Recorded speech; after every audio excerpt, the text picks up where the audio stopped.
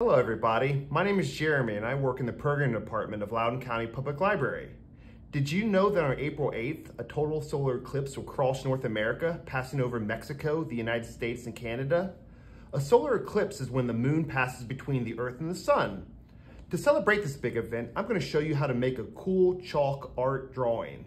Make sure you get your parents' permission and help to get the materials. All you will need is black construction paper, something to trace a circle around. For example, I'll be using this bowl today. And finally, some sidewalk chalk. Let's get started. First, you need to trace a circle around your object.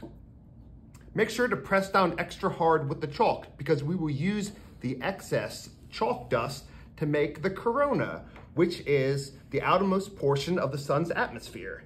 Usually you can't see that, but you will be able to see it during the eclipse. Next, and this is the fun part, we're going to use our fingers to pull the excess chalk dust away from the circle towards the paper's edge. And finally, we can take the sidewalk chalk and write the year in the corner. That way we can remember the year of this amazing event. It looks great. Thanks for watching.